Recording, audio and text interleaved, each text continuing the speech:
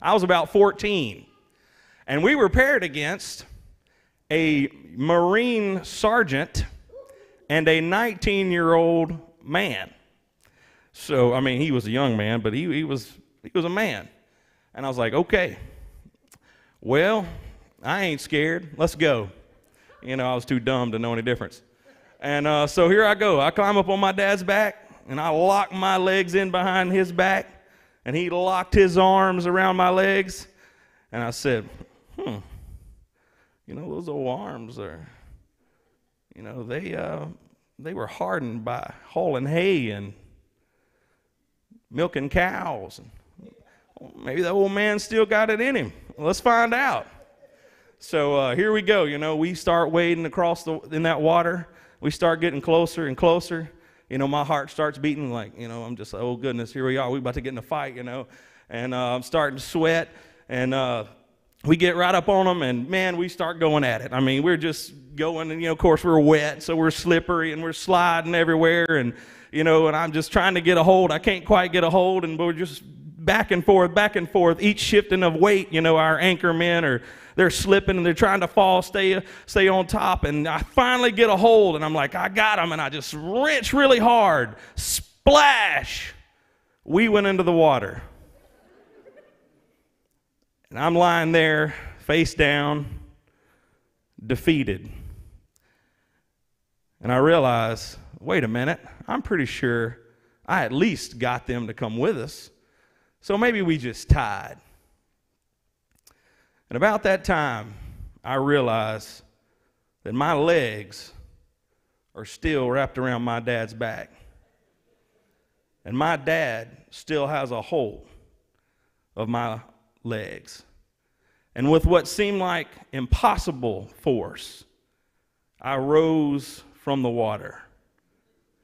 And I surveyed the faces of the shocked, and I looked into the water and saw that our opponents were not able to stick together and rise from the water. What those young men failed to realize that day is that I was not on the shoulders of an old man. I was on the shoulders of a giant. I'd like to read you some excerpts from The Flame Still Burns by T.F. Tenney, which tells the stories of some of the early pioneer preachers of Louisiana. I'm going to read you a few excerpts from Persecution's chapter. Persecution and hardship were a part of the early Pentecostal story in Louisiana.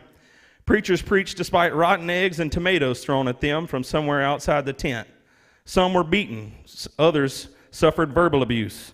This persecution seemed to only spread the flame of revival. But William F. Haley pitched a tent in Provençal in 1917. Neighbors complained about the noise. Imagine that. So the tent was moved to another location. After just a few weeks of services, the tent canvas was slashed and the ropes cut. A petition was circulated among the community to insist the preachers, Brother Haley and Brother Cook, get a job. Their intent was to silence the preachers and kill the revival. However, the preachers ignored the petition and continued preaching. Both preachers were arrested and taken to jail. The saints continued to gather at the tent for prayer service, even without a preacher. And somebody got the Holy Ghost there in those prayer services. The preachers eventually got out of jail, and the charges were dropped. Brother Yoakum's archives. We have witnessed much persecution. And remember, these are Louisiana stories. Many times, rocks bounced down the aisle, and sometimes hit the Bible stand, but I kept preaching. They talked about us and tried to slander, but it didn't matter. God had his hand of blessing upon us. Sometimes buildings were burned by unbelievers in the communities where new churches were getting started. Brother Jimmy Wrinkle recalled leaving his newly acquired borrowed church building in the Clarks community only to turn around and see it on fire.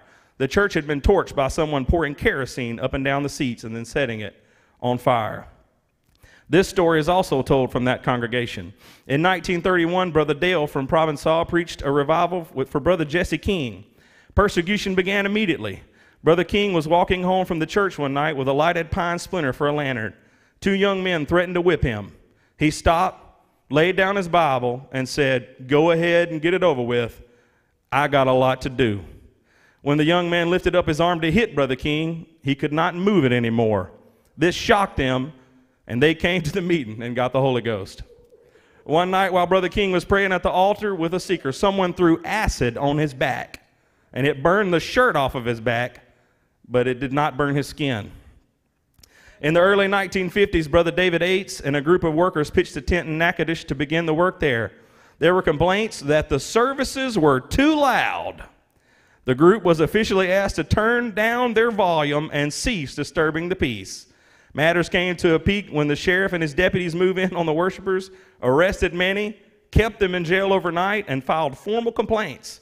Among those jailed were Brother and Sister Yates, their evangelist Sister Nettie Kraut, and many others.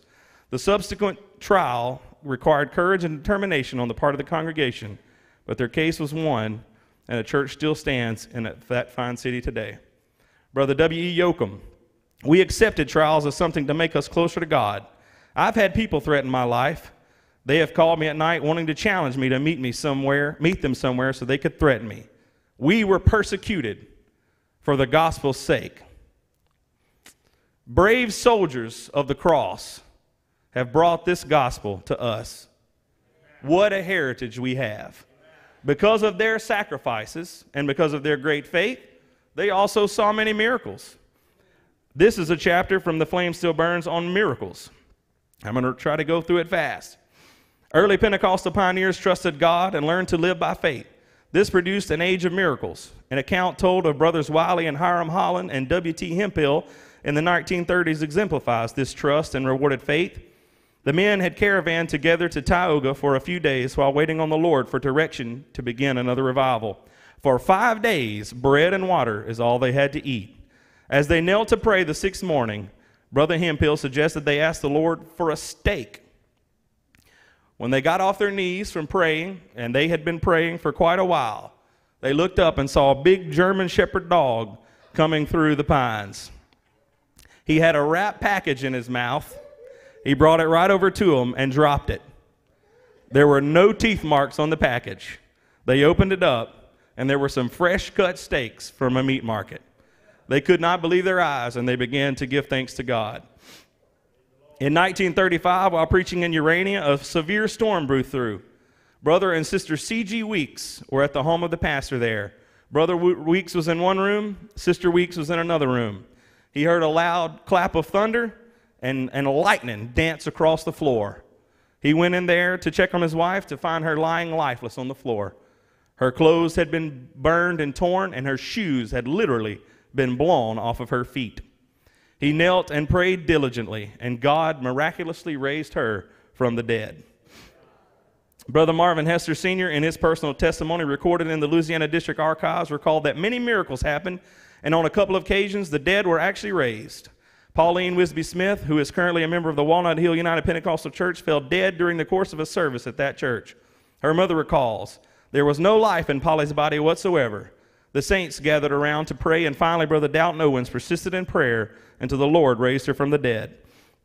It is reported that several people saw a person in shining apparel standing next to the preacher while he prayed for the sick in the church in DeQuincy. Many people were on the outside of the building looking in and saw a great ball of fire going across the roof. They thought the church was on fire. Eventually they realized it was the Holy Ghost, and they came in and got the Holy Ghost. All Louisiana stories. The Pentecostal Faith, a newsletter published by T.W. Barnes in the early 1950s, with a faith-building report of miraculous healings. In one issue, the following headlines are noted: high blood pressure gone, arthritis completely gone, cancer falls off, healed of throat trouble, rheumatism healed. There's another story of Brother Charlie McKithen. A lady came in on a wagon in a wheelchair. They prayed for her. She was instantly healed, left her wheelchair behind. Recently, someone discovered an old reel-to-reel tape of Sister Maud LaFleur Wilkins, and I think we have some kinfolks here. First recorded in 1976. My mother and I were visiting in a meeting in DeRidder with Methodists and Baptists, and maybe some Catholics were there. Everyone was supposed to say something, even if it was just quote a scripture. After my mother quoted a scripture, I got up and quoted one, and the power of God came all over me, and I went to speaking in tongues. They had never heard anything like that. After we were dismissed, a Methodist missionary preacher came over to me and said, "Where did you learn that Italian language?" I said, I don't know any Italian language. He then said, I've been a missionary and I can speak it well. You were talking about the baptism of the Holy Ghost and how you can get the Holy Ghost and speak in other tongues as the Spirit of God gives the utterance. Well, I answered, that was God speaking through me because I don't know one word of Italian. She went on to tell of how she preached to some Mexican drunks in Spanish, even though she didn't know Spanish. She was also translated at least twice. She goes on to tell this story. Brother and Sister Dowden and I were waylaid one night on the way home from church in a Surrey, which is a 2-seated horse-drawn buggy. We were holding a meeting 4 miles from Livingston, Texas. Some people got mad. They didn't like what we were preaching. So on this night, they waylaid us and had told others they were going to kill Brother Dowden and beat me and Sister Dowden half to death. We didn't have a top on this buggy. Sister Dowden and I were sitting on the back seat with one of the little boys. Brother Dowden and 2 other boys were in the front seat. All of a sudden, the power came on me, and I went to speaking in tongues. Sister Dowden said, "Oh, Sister Maud's going to be translated." So she caught hold of my dress, and she almost pulled it off. And she told her husband, "I've got it. I have a grip on it. If she goes, I'm going too." I was standing up speaking in tongues, and all of a sudden, a light came from heaven. And I can't tell you how bright that light was. It enveloped the horses, all of us, just about the time we were passing that gang. And they were hiding in the trees, and they couldn't do a thing. That light followed us until after we got to the edge of town. We've been talking about some things that have happened in Louisiana.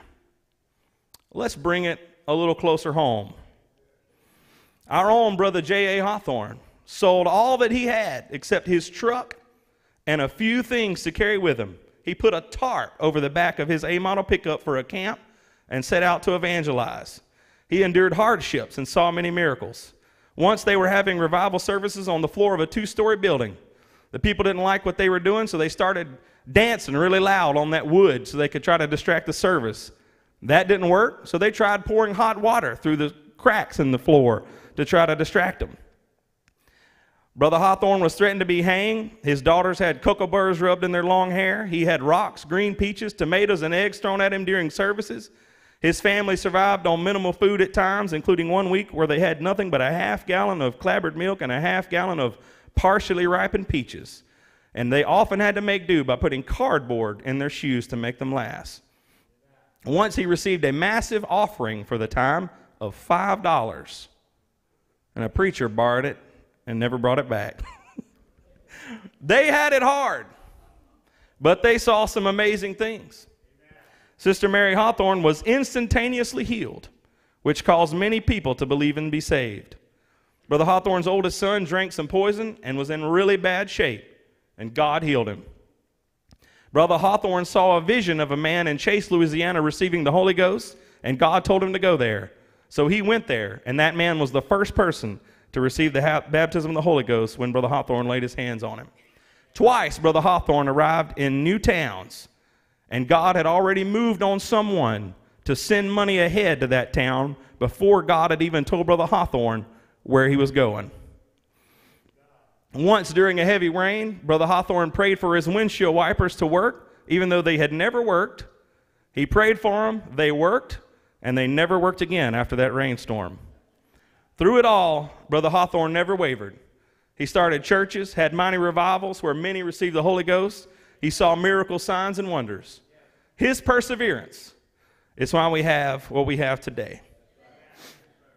Let's talk about some other notable miracles that happened right here in this church, as remembered by Lamar Johnson and documented by Liz Vickery. T.J. Hawthorne, son of Fred Hawthorne, was on a school bus that was involved in a serious accident. T.J. sustained injuries. In fact, both legs were broken, and T.J. was encased and cast on both legs. The church began earnest prayer for T.J. He was healed and began walking around on his legs without crutches. They cut the cast off of him, and he was completely healed from that day on. Sister Ollie Riley was sick unto death, as the Bible would say. The doctors told the family that she would be dead by 11 o'clock, but Jesus. The family called Pastor J.A. Hawthorne. When he got there, he reported that as he arrived, he saw an angel of God telling him that she would be okay. Naturally, the doctors were skeptical, but by 12 o'clock, she was sitting on the side of the bed drinking coffee. She lived for many years to tell her story of that night of divine intervention. Brother Albert Goodman was very sick with stomach ulcers. He could not hold down any food and was quickly losing weight. Pastor J.A. Hawthorne awoke early one morning, and the Lord spoke to him, saying, "Go pray for Brother Albert Goodman." When Brother Hawthorne arrived there, just as the sun was rising, and knocked on the door, the family was surprised to see him standing there. He laid his hands on Brother Albert Goodman. He was instantly healed. He ate a big breakfast that morning and never had another problem with his stomach. Brother Albert said, "I could eat an onion as big as my fist, and it wouldn't hurt me." Brother Errol Ellerby was completely blind in one eye. He went up for prayer one night in a revival in about 1952. Brother Hawthorne and the evangelist prayed for him, and God instantly healed him. And many years later, he could still see clearly out of that eye. Time would fail me to tell of the many great saints that are going on before us from this church. H.B. Rollins, H.W. Armstrong, Fred Hawthorne, Sister Tarver, Henry Hawthorne, Grady Welch Sr., Brother Ellerby, Rowena Cruz, and Maggie Collins, whose famous line was, "Think about it." What? Maggie Rollins. That's not what I said. Oh, Maggie Rollins. Think about it. Those who have gone on before us and paved the way for us endured many hardships and saw many miracles. Indeed, we are standing on the shoulders of giants. Young people, if you look around this room, you will find many modern-day living giants right here among us who have witnessed many hardships and seen many miracles in recent history. And for time, I won't tell you all about them, but I could. And I won't name any of their names except our senior pastor, Brother Floyd Hawthorne. He's taken on the mantle of his father, and he has carried the torch high for many, many years. Brother Hawthorne, we honor and respect you for the sacrifices that you've made to keep revival fires burning and this church alive and well. Truly, we stand on the shoulders of giants.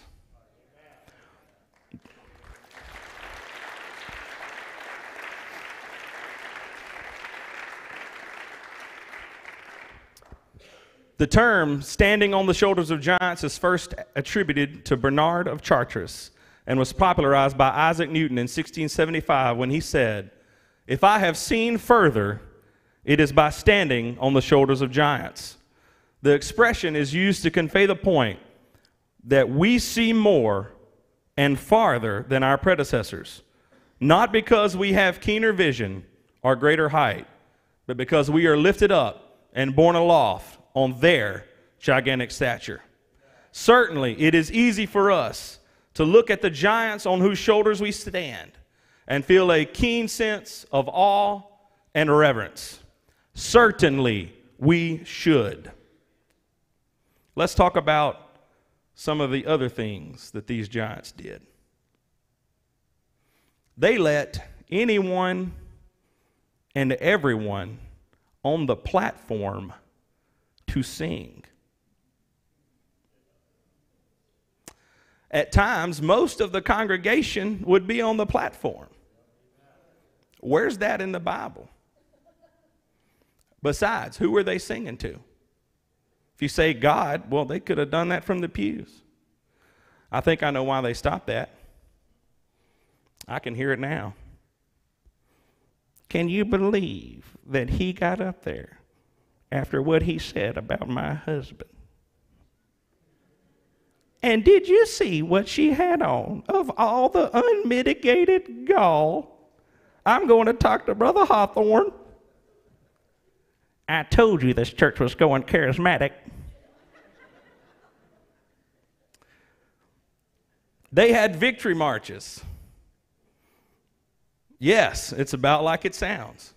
Some sweet little old lady would get the spirit to moving on her, and boy, whoop, here she goes, she gone. And then there comes another one, and there they go. Before you know it, the whole church is marching around the church. Where's the apostolic pattern for that?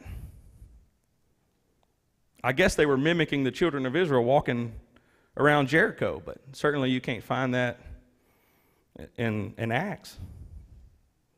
They had testimony service where practically everybody in the building would testify. I'm pretty sure I know why they quit that. We laugh under our breath because they preached against television when the worst thing on television was Andy Griffith and Barney Fife. Them old timers, yeah, they shouldn't have been preaching against technology.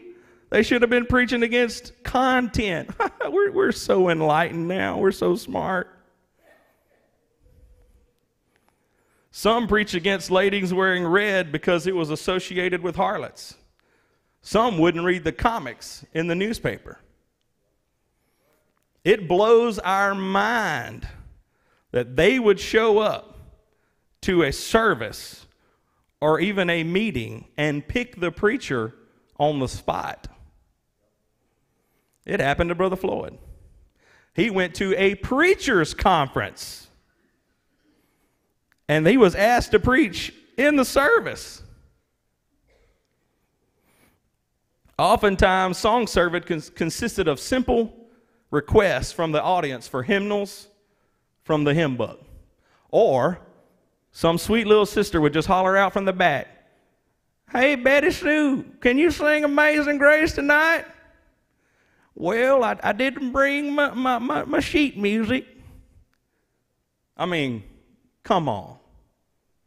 You can't be any more organized than that. Don't knock their methods. You don't know the culture of the people they were trying to reach. Were they a little hard-nosed? Yes, they were. Their culture was hard. And besides, they never knew when they might get in the nose with a tomato. If you would have come at their culture with this, or lights, or haze machines, you would have been irrelevant to their culture. Let's be honest. If you would have brought a set of drums in, you would have probably split the church. Don't bring that devil worshiping instrument up in here. Did they have it all right? No. But we cannot relate to the culture of the people that they were trying to reach. So we should not criticize the methods that they used. Were their methods effective? Did they reach a lost and dying world? Yes. That's all that matters. Be very careful when you criticize or make fun of the giants on whose shoulders you stand. Because when you're standing on the shoulders of giants, you can see over some things that they cannot see over. You can see farther than they can see. But don't ever forget the reason why you can see as far as you can see.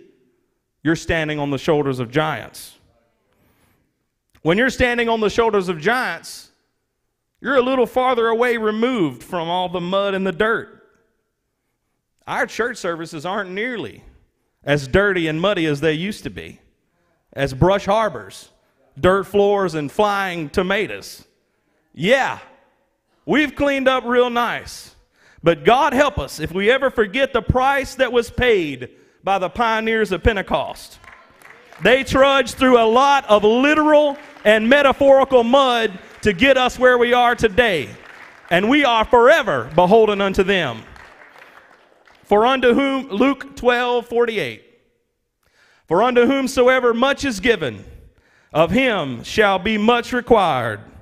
And to whom men have committed much, of him they will ask the more. If you look at the parable of the talents, certainly we don't know. Perhaps the man who was given the 10 talents would have still been told, "Well done, thou good and faithful servant," if he had brought 11 or maybe even 15. But the pattern established by the parable of the talents is that the more you are given, the more you are expected to return. Our forefathers, through much pain and persistence, peril and persecution, prayer and passion, have brought us to this place of prosperity. We are the servants who were given 10. What more could we possibly need to have end-time revival? My point tonight is simply this. God has used mighty men and women of God to equip us for this time. And as Brother Mark has been trying to drive home to us, the time is now for us to use what we have been equipped with to win the lost. God has orchestrated by grand design that we would have everything that we need to bring about the greatest revival that the world has ever seen. I agree with Kanye. I agree with Brother Mark. This last great awakening is here. And now is the time that we realize that everything we need is right in front of us. We have the tools. We have the talent. We have the treasure. Now it is time for us to put it to work.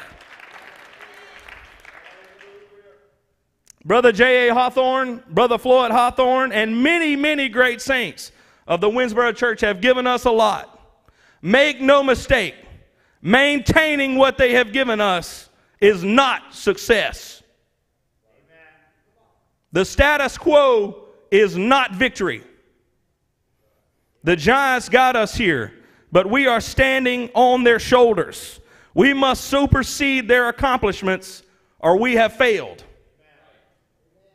And I'm not talking about some silly numbers game where they had 200, we got to have 400. I'm talking about taking it to the next level. A lost and dying world depends on us to build on what they've given us and become the giants of our generation.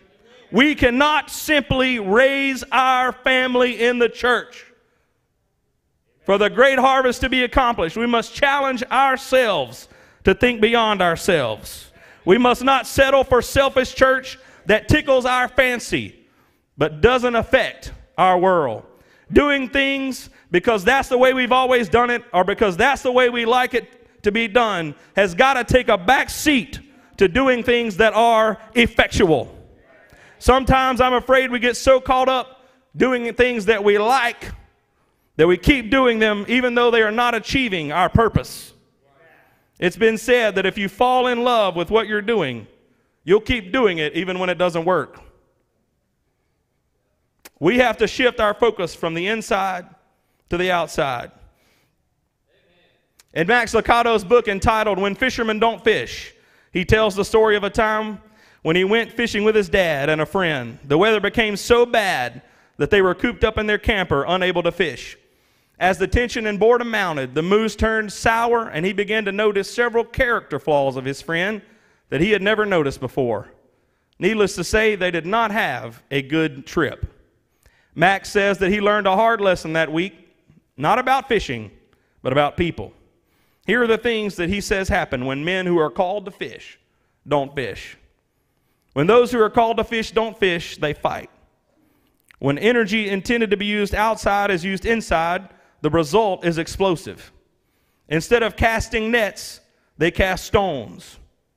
Instead of extending helping hands, they point accusing fingers.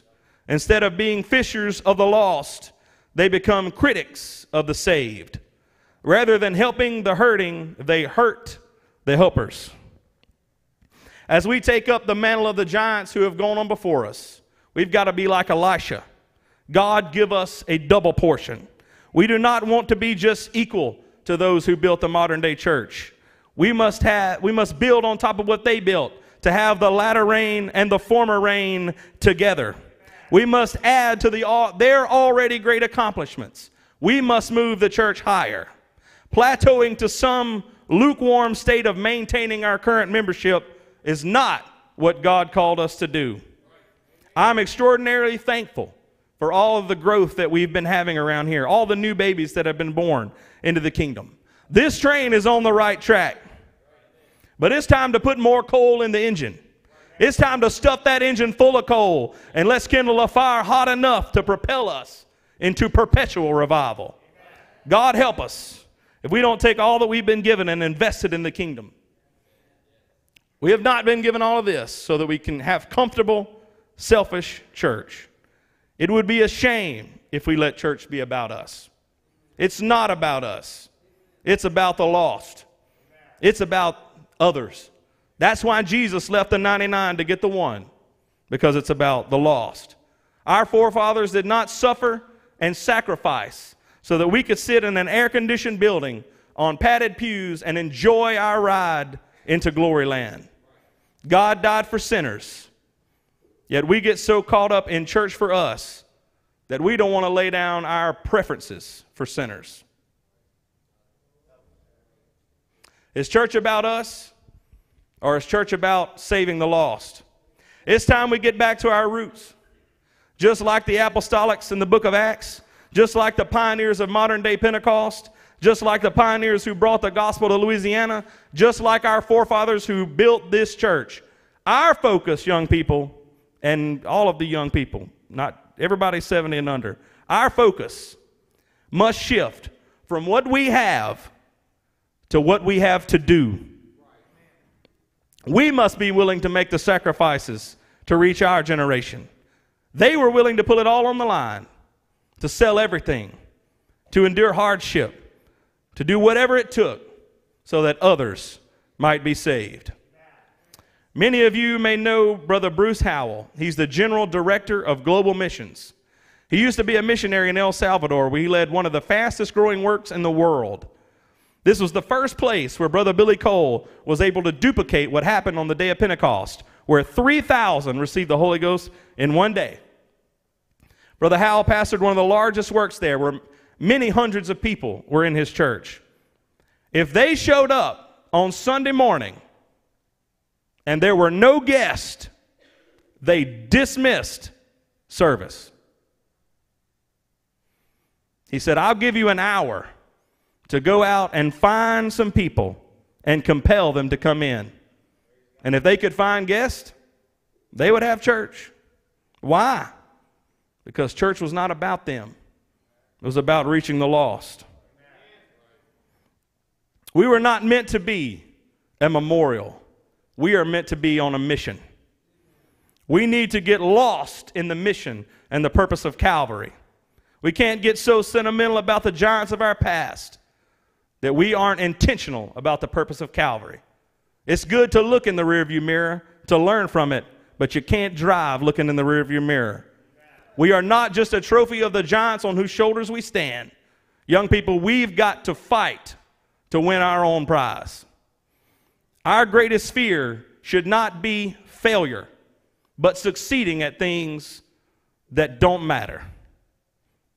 We can have great singing, we can have great programs, we can have the best of everything, and we do.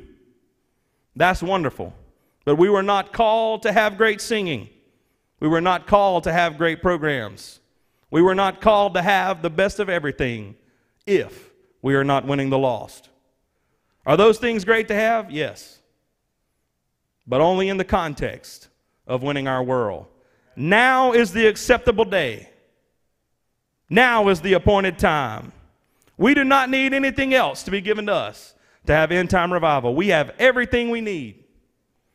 We must make sure that our focus is not on maintaining what we've been given, like that wicked servant who was given the 1 talent. Our focus must be on investing ourselves to reap a mighty harvest, like that servant who was given the 10 talents. We have an absolutely wonderful church.